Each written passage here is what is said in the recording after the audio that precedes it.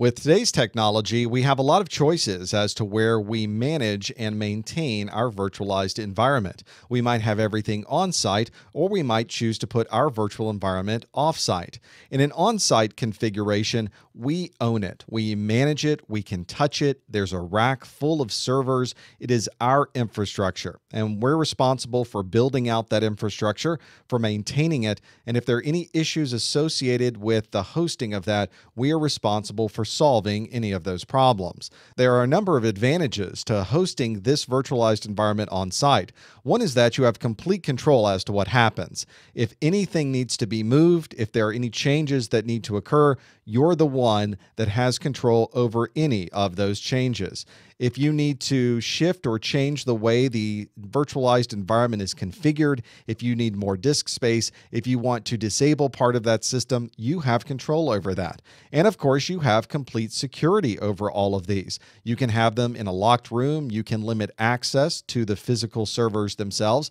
And that's something that you may not necessarily have available to you if all of this virtual environment is being hosted somewhere off-site.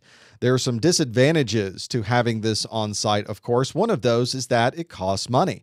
You have to purchase those servers. You have to have that operating system. You have to have it in a rack in a controlled environment.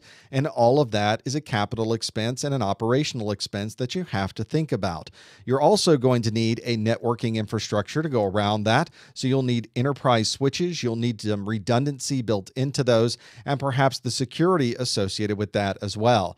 That makes it a little bit harder to upgrade, of course. You have to think about how much room you have available in your racks. You have to purchase new equipment. You have to wait for that equipment to be delivered. So sometimes it's difficult to make changes very, very rapidly because there are a number of physical devices that get in the way of being able to turn very quickly.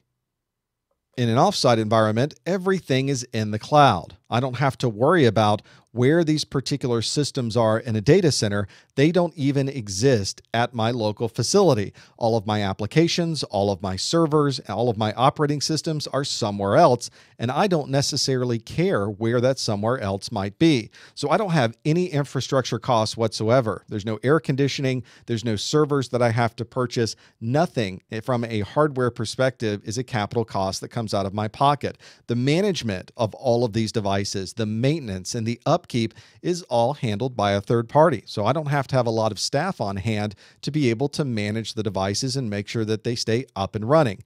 They can also be located anywhere in the world. I can bring them up in a data center environment at any location that I would like. And sometimes I can bring them up in multiple locations at the same time. And many of these service providers in these virtual environments have huge capacity. And if you need more disk space or you need more bandwidth, they can simply turn a dial and now suddenly you have more resources available to you.